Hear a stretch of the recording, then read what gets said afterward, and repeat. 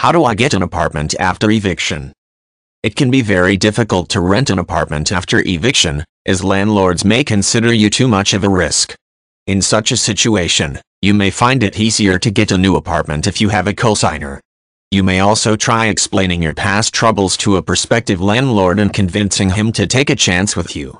You may also find that some landlords are willing to take a risk if you offer to pay additional rent or a higher security deposit.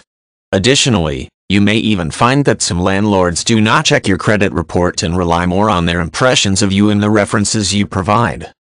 One of the most reliable ways to get an apartment after eviction involves securing a cosigner. If one of your friends or family members is willing to co-sign for you, a landlord may be willing to rent to you despite a prior eviction. The person you choose will usually need good credit and a steady employment history.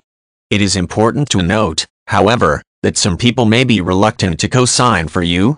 This may be due to the fact that they will be partially responsible for any money you owe the new landlord if you fail to pay your rent, damage the property, or are evicted again.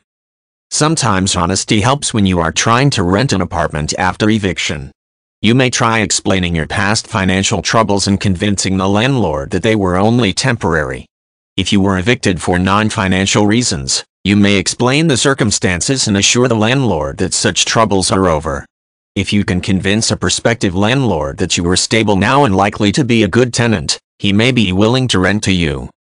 You may also offer to pay a higher rental payment or an additional security deposit when you are trying to secure a rental after eviction. A landlord may feel more comfortable taking you on as a tenant if you pay more rent. He may also feel that you are less of a risk if you can offer a large security deposit. Many jurisdictions limit the amount of money a landlord can accept as a security deposit, however. If the landlord has already asked for the maximum amount allowed by the laws of his jurisdiction, you may not have this option. Some landlords aren't as careful about checking credit reports and references. You may secure an apartment after eviction by finding one of these landlords. In many cases, landlords may be more concerned with your employment history and references than they are with checking your credit report.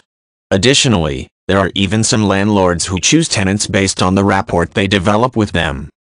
Often, the only way to get an apartment after eviction is by refusing to give up. This means you may have to put in many applications and talk to numerous landlords to find someone who is willing to rent to you. This may take a while and can be a frustrating experience, but you may eventually find someone who accepts your application despite your eviction record.